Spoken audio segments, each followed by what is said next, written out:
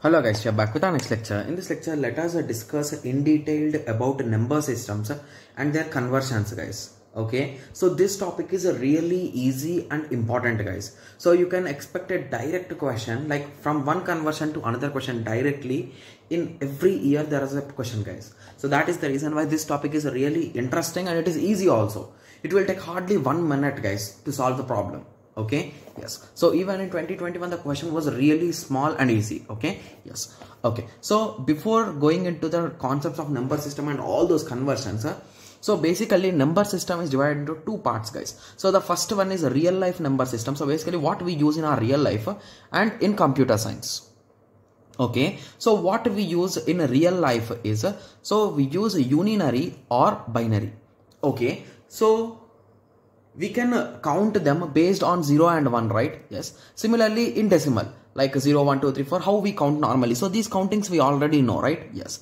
When it comes to computer science, we work with the bases, guys. So we say base 2. Means in that list, we will have only two numbers, that is 0 and 1. Similarly, octal means 8. So base 8 it is called as. Okay, so this is binary, this is base 8, means 0 to 7. So basically totally 8 elements. Similarly, we are having the hexadecimal, base 16. So most of you are saying like, okay, so 0 to 9 is okay, that is 10. What about the rest 6? So rest 6 are nothing but the alphabets, guys. A, B, C, D, E, F. So A acts as a 10, B acts as 11, C acts as 12, D acts as 13, E acts as 14, and F acts as 15. So this is all the types, guys, and these are the primary computer science used structures. Okay, number system variables. Okay, yes. Okay, so first of all, let us start solving some problems so that you will understand it clearly. Okay, yes. So now you got the idea, right? The overview of the number system, right? Yes. Okay, so now let us start. So I'll be following the exact examples in the book, guys, because in book I have detailedly thought of everything and I have wrote it in such a way that we can solve them easily. Okay, yes. Okay, so let us start. Okay, so the first type of conversion which we will be learning is converting a base 10 number to base 2. Okay, so base 2 is nothing but binary. So basically what we are doing exactly here, guys, we are converting it into a binary number, right? Yes. Okay, so what are we doing here? So we will perform LCM, guys. So for 17 you will write there, you will write 2 here. So what is the LCM? It will be 8 minus 1. So the remainder I will be writing it beside. Okay, similarly 2s are 2 4s are and remainder no, 2 2s are and remainder no, 2 1s are and remainder no. Okay, so once this process is done, I will write from bottom to top, guys. That is nothing but 1 0 0 0 1. This is nothing but 17 base 10 value in base 2.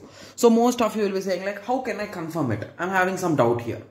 Okay, so what's there in that? So multiply this with 2 power 0, this with 2 power 1, this with 2 power 2, this with 2 power 3, this with 2 power 4 and add them.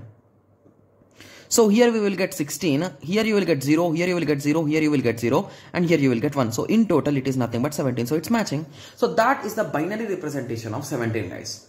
Okay, so now most of you will be saying that, okay, so we got the idea about binary. Now we want to learn octal. So most of you will be excited, right? Yes. So now let us try 17 base 10 equal to question mark in base 8. Okay, so most of you, I think you also got the idea how to convert it, right? Yes. So do LCM with 8.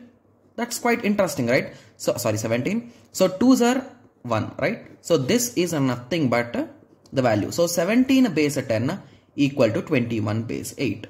Okay. So now one of you will be saying that, okay, so how can I confirm this? Can you say that? So you will be asking me, right? So what's there in that? So instead of 2, do for 8. So 8 power 0, 8 power 1.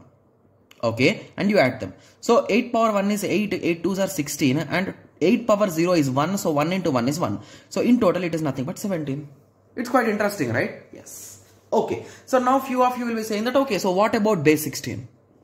Okay, is equals to question mark base 16. Okay, this is base 10, that is base 16. So do LCM with 16, what's there in that, right? Yes. So it is nothing but 1 and the remainder is also 1. So basically it is nothing but 17 base 10 is equals to 11 base 16. Got it? Yes. So one of you will be saying, how can I confirm it? Okay, the same process. So 1 into 16 power 0 and 1 into 16 power 1. It is nothing but 16 plus 1, that is 17. Quite easy, right? Yes. So now most of you will say that, okay, so we got the idea. Okay, that's really good. That's really good, right?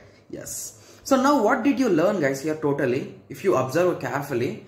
Now, if I give a binary number, okay, so the first step. So if I give you the binary number, you can convert it into base 2, base 8 or base 16. So one of my friend will be saying, okay, so you know for 2, 8, 16, what about base 5? Is there anything like that?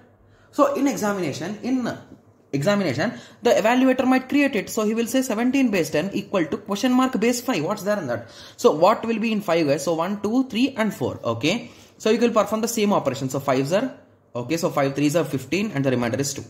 So it is nothing but 32. Base 5. 17 base 10. Okay, so if you want to cross check, it is a 5 power 0 and it is 5 power 1. That is a 15 plus a 2. That is 17. Got it?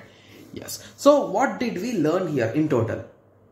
Okay, so the thing which we learned in this whole page is, okay, so we learned how to convert base 10 number into any base, guys. Simply you can say.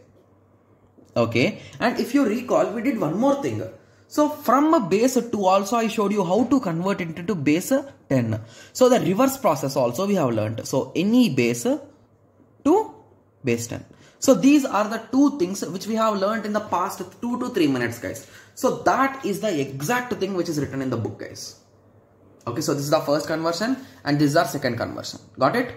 Yes. So now you are getting the idea, right? So why did I take a single example and solve each and everything on it, right? Yes. Okay, so now few of you might be saying that, okay, so in examination can we expect these type of questions? And one of you will be like we never saw these kind of questions. We always see like this. So 17.25 base 10, what is the value in base 2? So these type of questions we expect. Every time they will give decimal only. So few of you will be like that, right? Yes. So now let us learn how can you convert this in the opposite way. Okay, so this is also really easy, guys. So for our easy understanding and not wasting much of the time, I'll be showing you for base 2. You can try for base 8, 16, 5, any random number you want. Okay, yes. So base 10, right? Yes. So the first step what we will do is you will separate this, guys. So what we will separate is the first part is 17 and the decimal part is 0.25. Okay, so once we have separated them, here on 17 you will do LCM, guys. So 17. So if you recall, you can directly write it. I'll be directly copying it, guys. Okay, 1 minus 0 and it's done. Okay, yes. So we'll write from bottom to top. So 1 0 0 0 1. Okay, so this is base 2. So here this is the part for 17, right? Yes. But what about 0.5? So should we do LCM or we should do anything? So can we do LCM for 0.25, guys? I think that sounds really different, right? Yes. Okay, so what we do is instead of doing LCM, we multiply. Okay, so concentrate, guys. So we do into 5. So what is the result? It is 0.50. So again for this, you will perform multiplication. So what is the result? It is 0, 0. So from now on, you will perform into 2. So will there be anything, guys? So you will get 0.00. So the thing what we do here is you will multiply our required number with the denominator which we want, with the base which we want. Okay, and we multiply until we get 0, 0 at the end, guys. That is nothing but you should get x dot 0, 0. So x might be any number.